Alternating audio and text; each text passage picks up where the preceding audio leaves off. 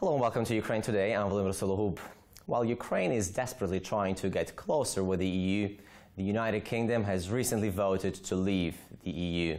Joining me now to discuss the UK-Ukraine relations after Brexit is the Ambassador of Ukraine to the United Kingdom, Madam Natalia Halibarenko. Madam Ambassador, welcome to Ukraine Today. Thank you for inviting me. So, Madam Halibarenko, you have been appointed as the ambassador to Ukraine to the United Kingdom in late of 2015, and just literally half a year into your office, the big news has come. Britain has voted to leave the EU. What is happening between Ukraine and the United Kingdom right now? Is Ukraine on the agenda in the United Kingdom at all, given all the problems which the UK is facing right now? Volodymyr, actually Brexit came as a big surprise. And the most funny thing is that it came as a surprise to both parties. Because their Leave campaign, they were not expecting their victory, so it's like it was a sensation for the United Kingdom, and that's why the British government is now like having a period of reflection, so to say. They're trying to elaborate the exact policy, how to withdraw from the European Union, but still they're looking at the most appropriate shape of the relations for the future. And when I was talking to some people in the British government, in the parliament, even to the drivers in the cabs, all of them are really convinced that they would be capable to elaborate a very good shape of relations. Something even more than Norway or Switzerland has with the European Union. So we will see. I think our agenda with the UK should be the same one. I proceed from the fact that the UK will be withdrawing from the European Union, but not from Europe. So I expect that in the format of G7, Security Council, UN, and in our bilateral relations, the UK will be still playing a major part. So my task is to keep Ukraine on the agenda, on the radar, so to say, of the United Kingdom now. Madam Ambassador, how do you do that? How do you make sure that Ukraine remains on the agenda of the United Kingdom, given all the internal problems in the UK, and also given the fact that Britain is not part of the Normandy format talks?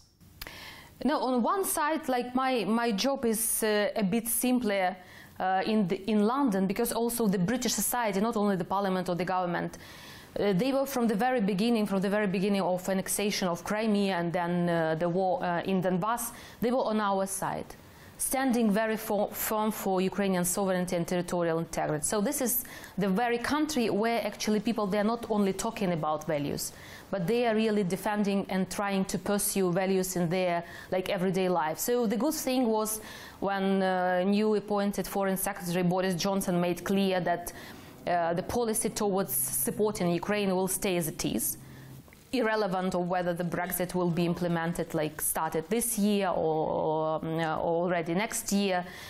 And the second thing, what I try to do is, of course, to use my personal contacts. So talking to people, talking to students, talking to experts, actually also presenting my view in different think tanks in the United Kingdom. I think this is the best approach.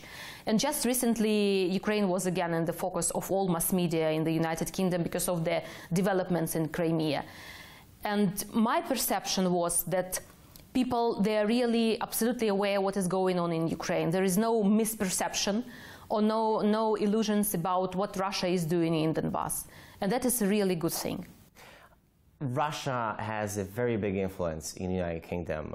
There are a lot of Russians living in London alone. Russia has English language TV channels in the United Kingdom. Russian propaganda is very strong in the United Kingdom. How do you fight it? Not only me, but ambassadors of Ukraine also abroad, I think that our strength is that we are not actually doing counter-propaganda. Because this is, I think, a very bad approach. We are not creating any new reality as Russia does. So our point is to tell the truth. And when I was speaking about, for example, about developments in Crimea, I said very frankly to all people and all journalists that I will be not presenting our vision of what is going on in Crimea. Let's investigate together. So we are absolutely open. as it was like, for example, with the crash of MH17. Russia was trying to depict different theories that Ukraine actually crashed the Malaysian airplane, but we created an investigation group, and it confirmed that it was the attack was made by Russian Red separatists, just like in this case. So I think that our transparency and our right to tell the truth, this is the best way to tackle Russian propaganda. However, you're absolutely right. They are really influential. And their tactics actually in the United Kingdom is a bit different. So they are trying to use more cultural, different ties, different cultural events to present like Russian history, Russian heritage, Russian literature, which is of course words heritage, no doubt about that. But they're trying to depict themselves as really Europeans, like we're sharing the same history, look at our big history, our literature, our art, and so on. But what about values? Is Russia trying to convince the Europeans that they're also sharing the same values? Because clearly this is not the case.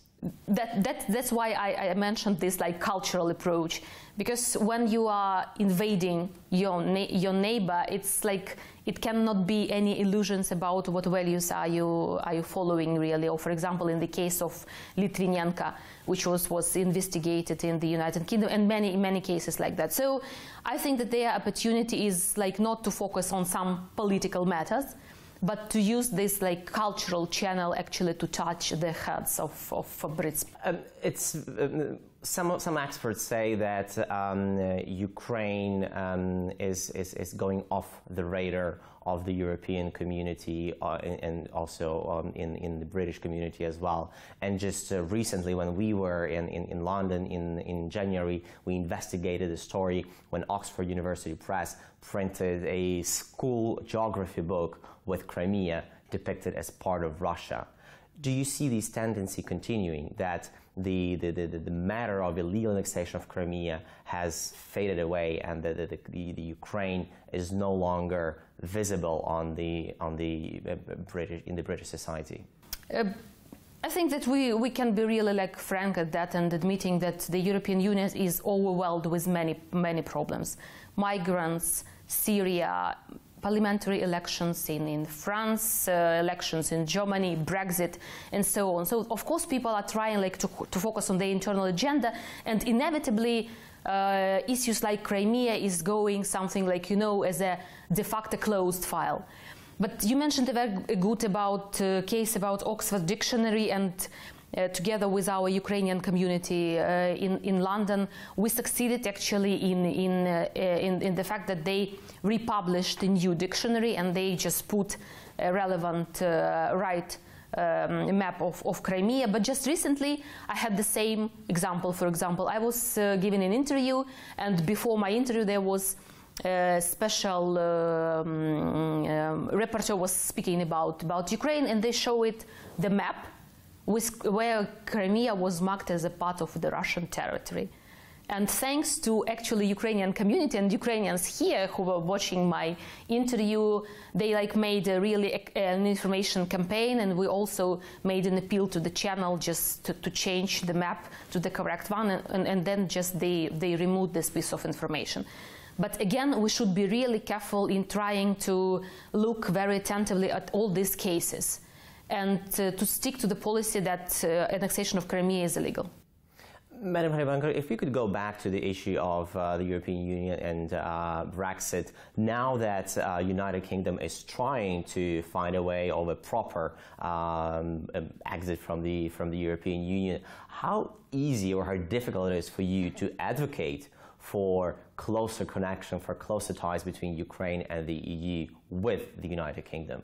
I think it's like too premature, if to be realistic, to say something like the policy changed or whether it doesn't change, because Theresa May is only 1 month old Prime Minister, and Boris Johnson even less.